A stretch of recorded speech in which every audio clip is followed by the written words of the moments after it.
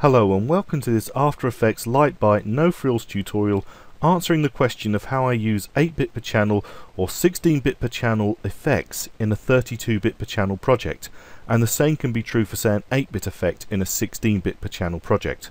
Okay, firstly you need your project, and at the moment I've got, if I go to my project panel, I can see down here it is an 8-bit per channel project, and if I go to my effects controls I've got no problems with my card wipe effect which has been applied to this particular layer. If I go back to my project and I hold the Alt key or the Option key and click where it says 8 bits per channel, I change it to 16 bits per channel, and if I click one more time it's now a 32-bit per channel project. The whole project is 32 bits per channel, not just the composition but the whole project. Now if I go back to my effects controls I've got a little warning here.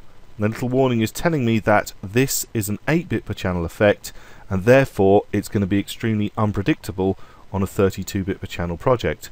But there is a tool within After Effects which allows us to compress our footage before it hits the effect, apply the effect and then expand the project afterwards, and it's called the HDR Compander, and you'll actually find it under your effects under the utility section.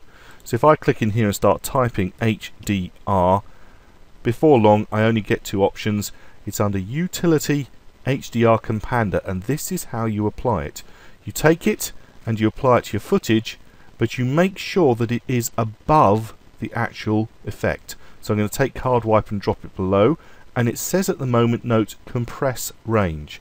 So it's going to take the footage that I've got here and compress the range so that the card wipe effect will work on the footage.